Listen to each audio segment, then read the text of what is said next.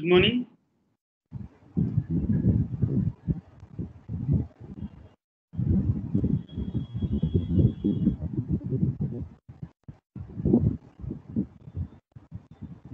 He is not muted yet. Can you hear me, sir? Hello. Hi, Mudit. Yeah, hi, sir. How are you? I'm fine, thank you. Welcome to the show, sir. Thank you. So, hello everyone. Just to introduce myself, my name is Mudit Pandey, and I'm Director Partnership for Uni Expert. Welcome to the show. This is the first episode of our inaugural episode of Talk to the Expert. So, the motive of this show is to take you through the life journey of the stalwart of the industries. So, welcome everyone to the Pankaj Jain, sir. He's one of the living legend in the education abroad industry today. So we'll have him here for half an hour. So there'll be series of questions that I'll be asking him in the first 20 minutes. I'll try to to utilize the time the maximum I could, and the last 5 to 10 minutes will be open for all the guests who are joining in every minute. We already have more than 30 attendees, sir, and I'll keep on clicking and allowing them to join. So let's start with the inaugural show. Thanks a lot for coming here, sir. It's always a great achievement for someone like me, whom you have taught for years how to work in the industry, and I've got a chance today to interview you. So, welcome, sir. Welcome. Thank you, Mudit. Thanks for inviting me for the Talk with Expert show at Uni Expert. Thank you.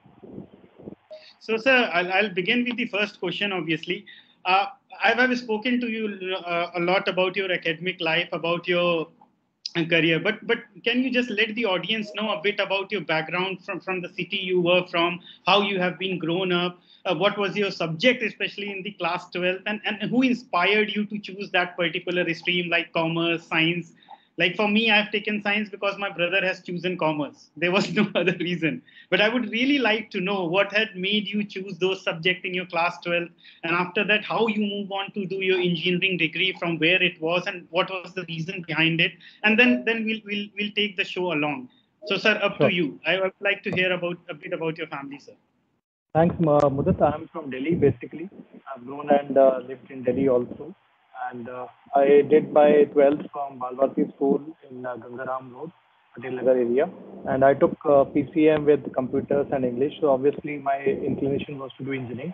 After that, successfully, I joined my engineering from DIT Kashmiri Gate, which is now called NSIT earlier, and NSUT Dwarka. So I did my engineering there, and from campus I got recruited to Tata Telecom in Bombay. That was my first job.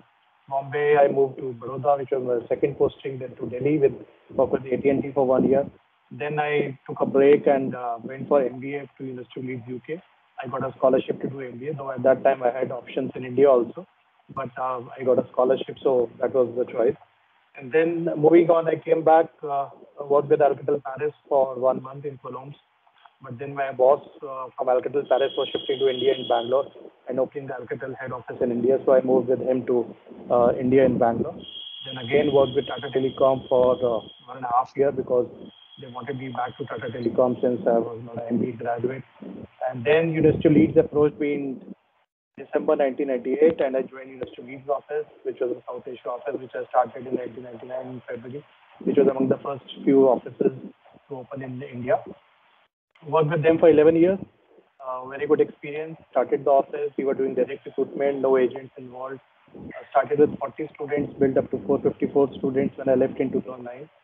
And then I started my own consultancy, so I still was the management consultant for 3 years with University of Leeds, where we still manage the office in Connaught Place next to British Council in Marketel House. Then started my own consultancy, which was Career Plus Services, worked 11, 10 years sort of thing. Did UK, did Canada, did Australia, did New Zealand, did Ireland, lot of countries. Worked with agents all India, B2B and B2C also. And then University of UTS College in Australia, University of Technology Sydney, approached me last year in 2020. And I joined them as regional director South Asia, looking after 7 countries: India, Nepal, Bangladesh, Sri Lanka, Mauritius, Bhutan. Also. So if you see like background from family-wise, father was a scientist in IERI, which is Indian Agricultural Research Institute. He was head of environmental sciences, so that was obviously the push to join that. And my elder sister is a doctor from Gwalior, So that was another inclination to join. So that was a push, and I got good marks, 80% in class 12 sort of thing, and I got a full scholarship to do my 11th, 12th at Balwati school. So I shifted from another school which was still 10th, like Rosary School in Sister Camp. So at that time in 11th, 12th, if you had 80% marks, you could get full scholarship to join. So that is the push to join. I prepared for IIT, gave entrance exam, but obviously did not clear. So at that time in our college in Delhi, GCE and DIT, we were getting admissions in the best of 12th exam. So 12th score, so I got through DIT in engineering. Sir, I can't hear you very clearly. Can you just bit a bit loud? Sure, sure, I'll do that. The AC was on. So that was the motivation to join So engineering. you got an inspirational figure in the form of your father and sister already in your family, which actually drawn you towards science as a stream. Is that what you mean? Okay, Yes, so very okay, so tell me something about your engineering days. Like, how was your experience while studying at the institutions? Were you like the same students who used to go out, have fun, do some bunking, and then study, or you were like a personality who is into education all the time? Like, I have to go to class on time, then I have to come back and read my books because you secured really good marks. So it's important for students to know like what kind of a day routine you should follow to attain such marks in your engineering. No, in engineering college, obviously, like we joined Delhi University, DIT, Delhi Institute of Technology, which was called earlier. So obviously, there's a rule in engineering college that once you join an engineering college, you will automatically pass. So whether you study hard, you don't study hard, you will technically pass maybe in 4 years, 5 years, 6 years. We had seniors who would pass in 6 years also. So it was fun. It was different because obviously from a school to coming to engineering college where we had a hostel also. So I stayed with some of our hostel mates also who were from outside Delhi. So it was fun. Like engineering is obviously tough. You study 64 subjects in 4 years, which is 8 subjects per semester. So a lot of students bunk, a lot of students fail, and they do repeats also. But I was lucky that I did not fail. So engineering was tough, I would say. There were like topics like thermodynamics and all, which was very tough. Automobile engineering topics. But it was fun. We used to bunk a lot of classes, went to movies at Chanakya and a lot of places also. And there was some picture was very close to our engineering college in Kashmiri Gate also, which is old Delhi. So went for movies there also. So bunking is part of engineering colleges. Bunking is part of all colleges, I would say, not only engineering colleges. So good students also do that. That means. Yeah. And students would have seen the movie called Three Idiots, which is a very powerful and a very strong image of how engineering college is. You do ragging also, you are ragged also, you sing songs also, you have to do a lot of other things also, which you saw in the movie also. So this is part of the fun culture at college also. So, chalo, I'll not ask about the engineering college, the girl factor, because madam must be watching this interview. So it won't be good in a sense. You have to go back and have food in the home. So I'll not touch that part. We'll have some conversation about it later on, maybe when we'll be sitting down together. But how come, like after doing your engineering, you were doing really well in the telecom sector? Just share a bit of your experience about the telecom sector, and then I would like to go ahead with after doing you're telling it's from my side, sir. Just my apologies for a second. So after entering into the telecom sector, you were working quite well with the Tata Group. What draws you towards a master's degree? Because a lot of students in India, what they do, you have seen it. You have counseled thousands of students. Once they enter into the engineering stream, they normally don't go for master's program. And then even if they go, they'll try to go for an MTech instead of an MBA degree. But you doing from DIT and working so well in Tata, you move ahead for a Leeds University instead of having offer from so many good Indian B schools. Very good. Yeah, Well, actually, what happened when I joined Tata Telecom, I was in sales in Bombay, which was a tough area to do in the sense like my area was Bandra to Andheri, so people who are from Bombay would know. And it was like I was staying in Colaba area and the office was in Nariman Point, so it was a good job to do. But next year I got shifted to Baroda, which was posting which we thought was quite relaxed, but it was very tough. We were given double the targets what Baroda in Gujarat was doing. Our head office was in Gandhinagar in Gujarat, and I opened the Ahmedabad office with my boss called Shailendra Singh also. So I think I had the inclination to do an MBA after my engineering, and we were four batchmates who did MBA after engineering after 3 years. One went to Ahmedabad, one went to XLRI, one went to XIM, one did his FMS part-time from Delhi. And I got an opportunity to do from SPJ, and I cleared Sydney, I cleared three, four more exams in Bombay. But I got an opportunity, I gave an interview through British Council, and I was successfully interviewed for MBA. My Dean of Business School was here, and they gave me a scholarship. So I thought, why not go to UK, because I had relatives in UK. Plus, it was a scholarship. So only the living cost at that time was 3,000 to 4,000 pounds. The pound was only 70 rupees, I think, what I remember, or 50 rupees, I don't remember now. So I thought I'll do some part-time work and manage my living and stay. So I think exposure to UK was good. It was a learning experience also. And lot of students are confused because we don't counsel clearly, and parents are not aware what is the future. But now there are options in engineering also. You can get jobs, but there are options in management also. There's so many private institutes, there's so many Indian institutes. IIMs even have 24, 25 institutes all over India. So I think whatever is your passion, what you like, if you follow the Three Idiots movie, what you like, if you like photography, do photography, don't do engineering. So that is what the option is. If you like engineering, if you like research, do engineering. If you don't like, shift to management. So that is a choice you can take. So I'll come back to a movie example that you just said, Three Idiots. There was a dialogue in Three Idiots which always there in my mind ki काबिल बनो success झक मार के पीछे आएगी. Okay. So my question will be around this dialogue only today, that you were already skilled in one of the field. That was the reason you got selected with the topmost company in India, and then you got selected in one of the top institutions in India. How does you see going abroad in terms of developing your skill in comparison to studying in India and developing your skill? The reason I'm asking you this question, that today also when I counsel a student, there are two major reasons when that parent normally come to me. And first is the safety they ask for, like how safe would be my kid when he'll go abroad. And the second most important question then they ask is like, ROI kya hoga? Because in India it's like an investment. MBA is a commodity. We all know it's not a course at all. It has been sold with different. I mean to say sales point. कि इतने का job लगेगा, इतने का job लगेगा. So it has been treated as a commodity, return towards investment in India. But in abroad there is no concept of placement. We all know. So how do you compare over there in terms of skill development? And इस dialogue के पीछे हमें कितना actual में भागना चाहिए, काबिल बनो सक्सेस झक मार के पीछे आएगी. Obviously, like it is very true. If you have done engineering from a good university, if you've got a placement with a good company, then obviously your career is secured, right? But I had the notion that we should work for 3 years to go to good universities in UK and in India, because in University of Leeds we had a requirement because of EMBA criteria that we need to have 3 years experience when you apply, right? So that was the criteria. Obviously, going to UK was a life changer in terms you got a lot of experience, you were independent, the thought process was more. You worked with students from 60 countries across. So you did case studies, you were doing work together, you were working part-time, you were cleaning the toilets. So you were making a food also, which was a very big experience to make while going to UK, because Indian kids do not know how to make food. So I have learned everything. Do you have some good story to share when we talk about cooking food? It's very tough people to know. The reason I'm asking about stories because I have a good one. I didn't know how to make a dal, and it was all. I can't say what it was looking like. When I make a dal, it was looking like a cake. Okay. So do you have some good stories to share about anything about part-time job or around living in UK?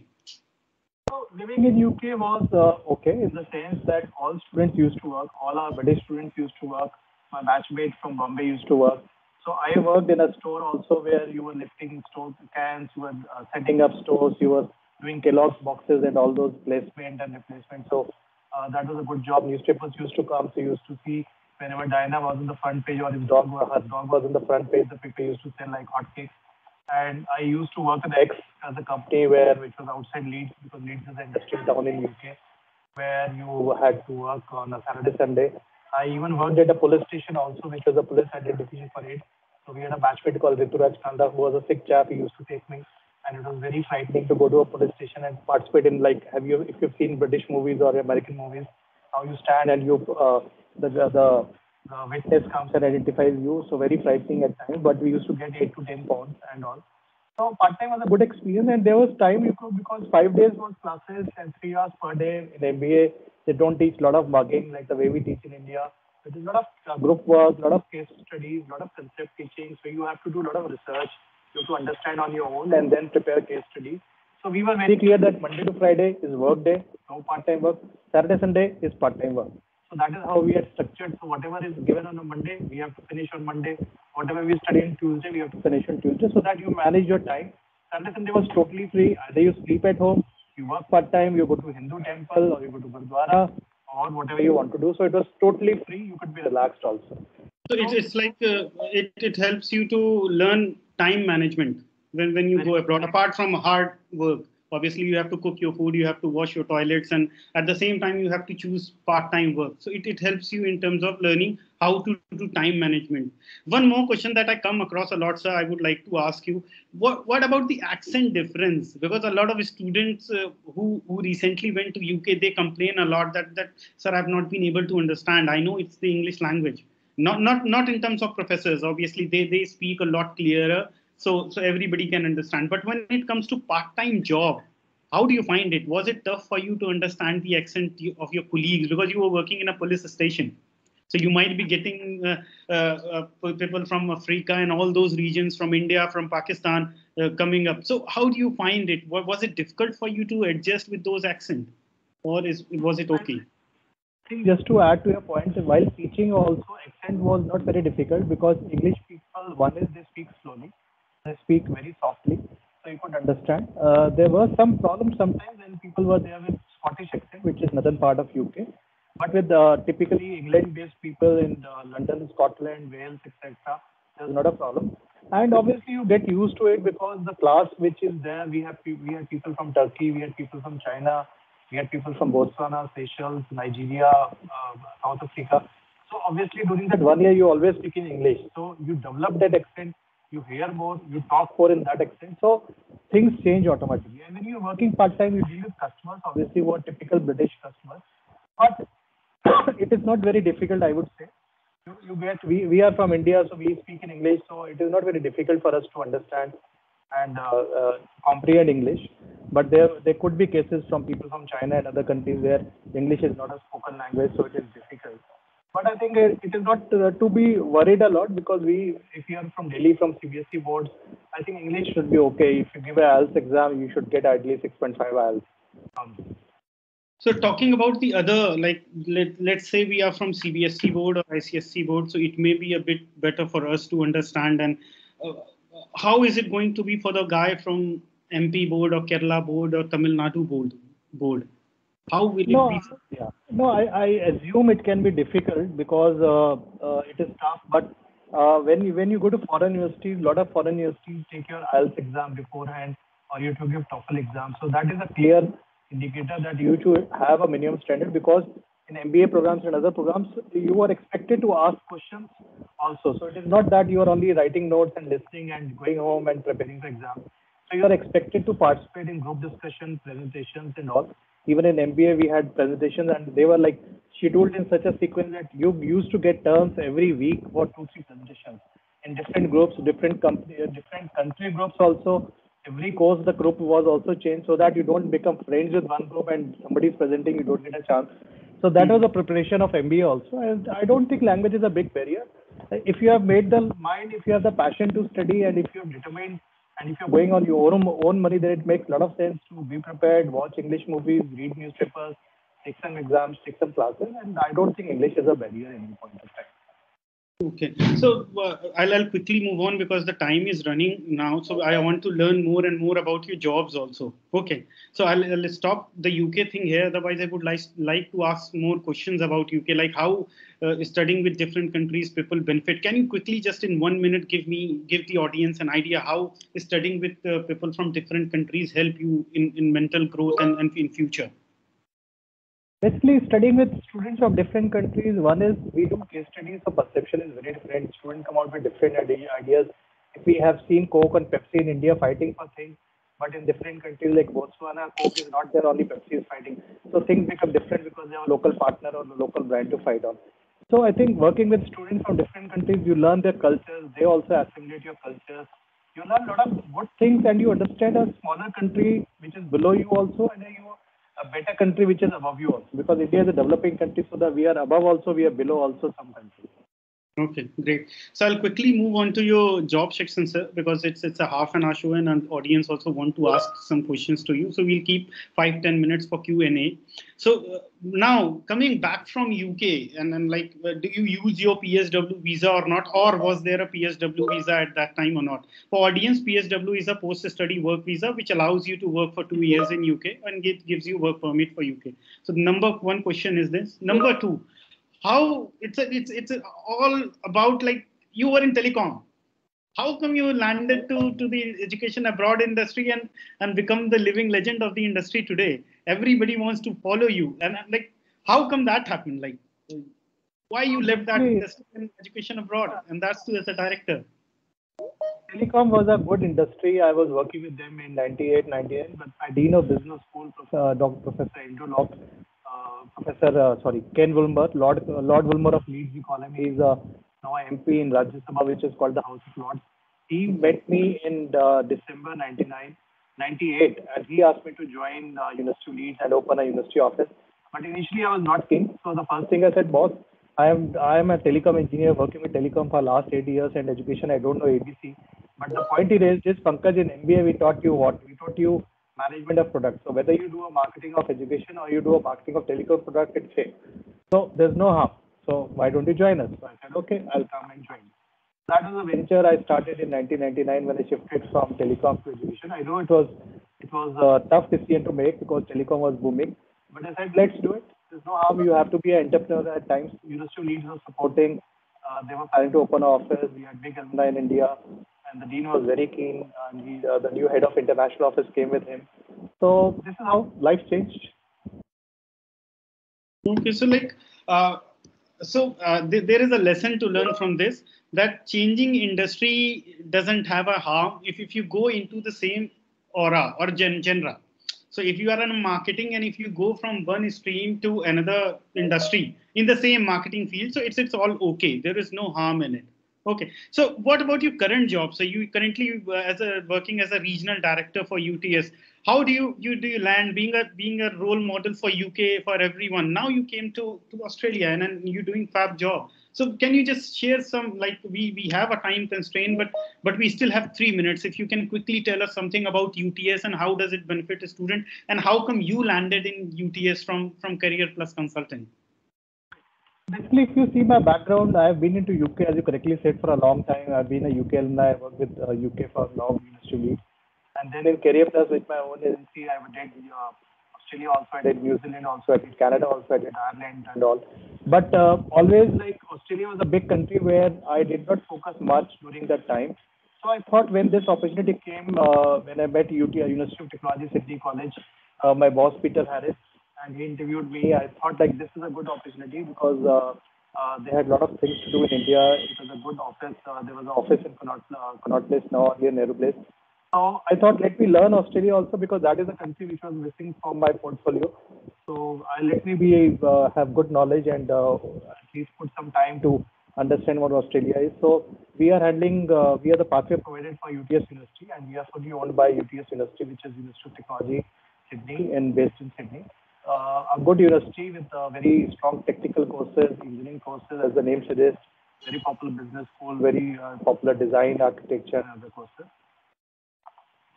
So that's great, sir. Let's though when I'm like to talk to you, hours doesn't count for me. We spoken to each other on 4 hours, and it seems like it's just a minute. But because we have a time limitations today, and then the audience is there, I've already received, if I'll tell you, a lot of messages that who all is looking forward to ask questions on my phone. So I'll start opening the session for questions. So it would be a Q&A session. There would be a couple of students there who will be asking you generic inquiry and what to get counseled for you. So it would be a just quick 5 to 10 minute session. Just before that, I just still need one more tips from you. So because you are a role model for a lot of people working in the education abroad industry. And then you have given a lot of tips to me, right from reading the newspaper every day to a lot of other things, which has been done a great deal for me. What is the one tip that you would like to give to the youngsters, to the colleagues in the industry today to become successful in this industry? and then we'll open the floor for the Q&A after that. Over to I you, think sir. a good question. I think a good question, Mudit. I think one is people have to learn and read knowledge. So education Times of India is a very, very big newspaper. I spend 1 hour every day, even after this time. I think knowledge is very important. Plus, you have to work with your partners, your agents, and everybody. So you should not have egos in life that I have become a university rep, so I can behave anyway. So I think that is very important to respect each people because these are the partners and agents who are giving university students. So you have to respect them and respect your juniors also, respect your seniors also, because seniors are the people who teach you everything in life. My bosses have been always very good, and I was always thankful to them. They have guided me and supported me always. So respect your seniors. I think that is very important. Oh, great. Thanks a lot for the lovely advice, sir. So I'll be opening the floor to the Q&A. So everybody who is attending the session, I think you can enable your mic and can ask the questions to the Pankaj sir. Please remember, it's just 10 minutes we have with him. So please be quick about your questions. Over to the audience.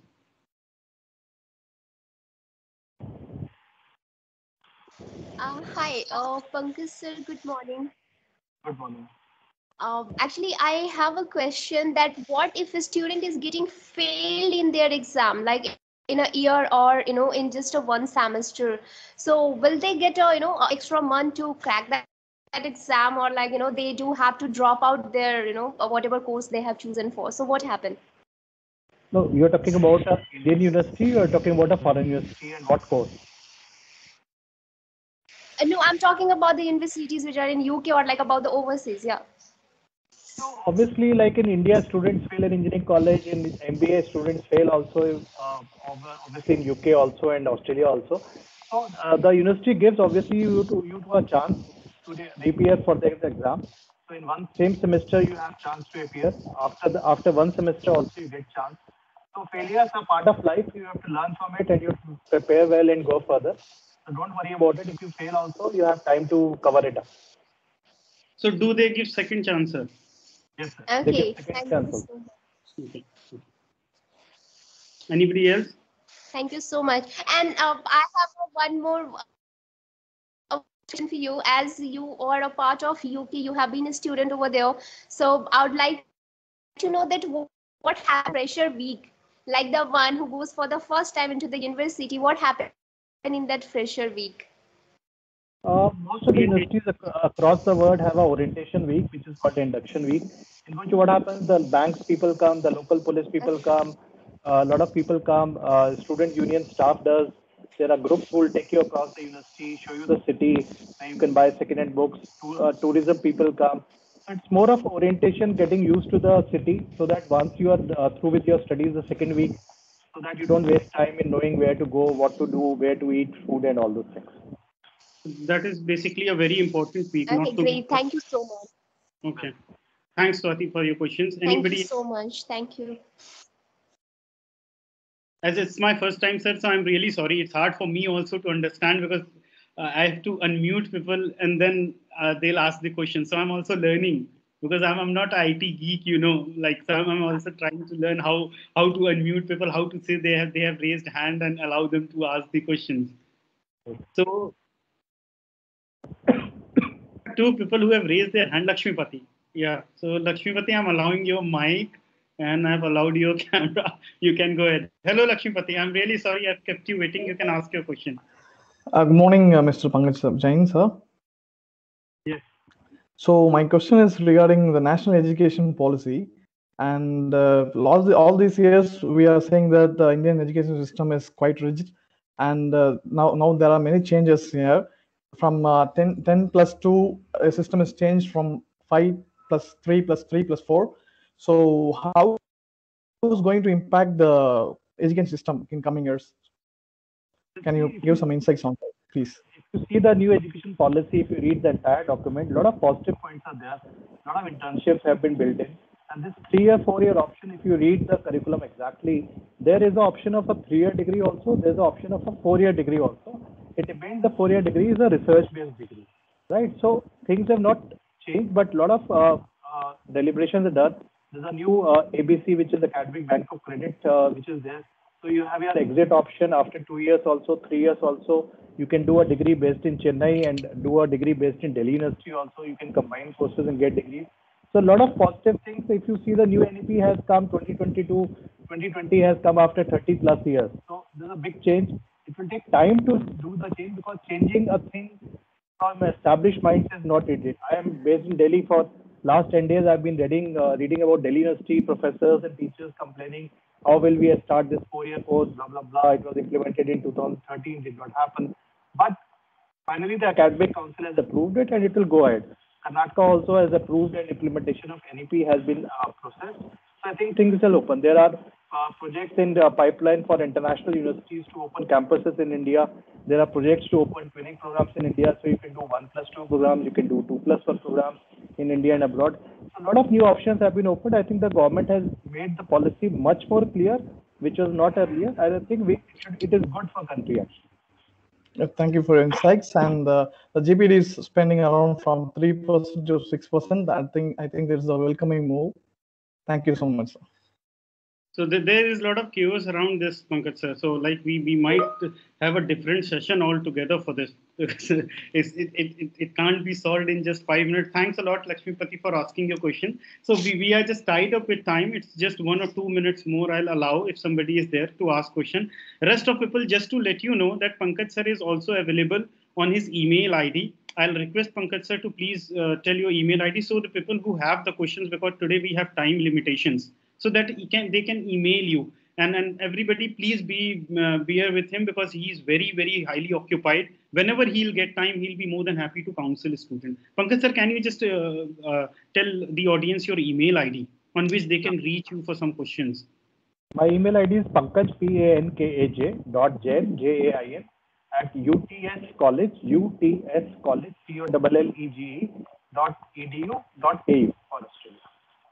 Okay. So like we have more than 60 attendees today, but sir, because of the time constraint, I know you are highly occupied and it's half an hour done. So I would like to conclude the session today and would like to say thanks a lot for you to coming on our show today and being the guest for the inaugural episode of Talk to the Experts. Thanks a lot, sir. Thanks for coming. Thank you. Thank you Thanks for inviting me. Thank you, Uni Experts and Ashok sir, for giving me this opportunity. It's an honor for me. Thank you. Sir, I think somebody still have a question, and if you have time, then only. No, we can take it. Yeah. Let the student queries be handled. There's no harm. I just have to see who is he, and I'll just allow quickly so that. Students are very important. They're very confused. That's true. But they'll keep on coming with question, and because I'm new to this, I also don't know. I can see the notification, then I have to click on the notification and see who has raised their hand, and then. It's kind of strange for me. This is what a learning is. From the next episode onwards, we are looking forward for some other software where it would be very easy for people to ask the questions and come up front. So, sir, I'll leave for now because it's really hard for me, if I'll tell you honestly, to find that guy. But as you have already told your email ID to all of them, they'll try to get you, or if they just in case get to me, my email ID is mudit@uniexperts.io. So you can either mail me or Pankaj Jain. I'll definitely forward your emails and request to Pankaj sir. Thanks a lot for coming to the show today, sir. Thank you. Thank you, Mudit. Thank you, Uni Experts. Thank you. Bye-bye.